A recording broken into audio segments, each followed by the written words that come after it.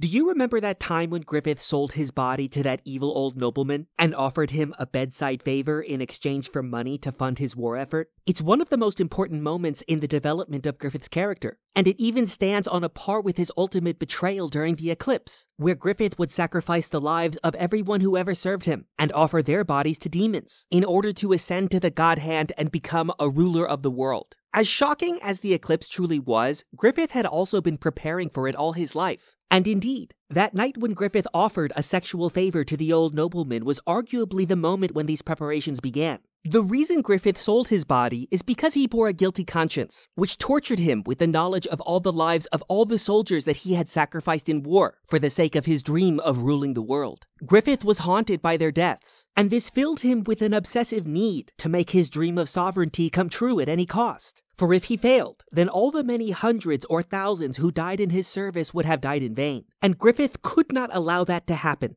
He needed to become a king, because then their sacrifice would have meaning, and then they would have died for the sake of his glory, like saints who die for God. And so Griffith was prepared to do absolutely anything to secure his dream. He would gladly offer a sexual favor to an evil old noble if it would help him turn his soldiers into saints. For this was how Griffith honored his soldiers. And yet, at the same time, it was also a sinister kind of honor that Griffith supplied, because he was already thinking of his soldiers not as people, but as sacrifices in his honor. Their lives and deaths had meaning only in relation to him, as cobblestones on which he must step on his journey to kingship. For that's what they had to be in order for Griffith to live with his tortured conscience. He had to tell himself a story about the destiny that he deserved, a destiny as a god king, whose glorious ascension could justify all the death that he had brought into the world. And now that Griffith already walks a path paved by the dead, he can never stop sacrificing ever more lives. He must endlessly stack body after body on the altar of his own divinity. For if he ever stopped, if he ever gave up on his dream,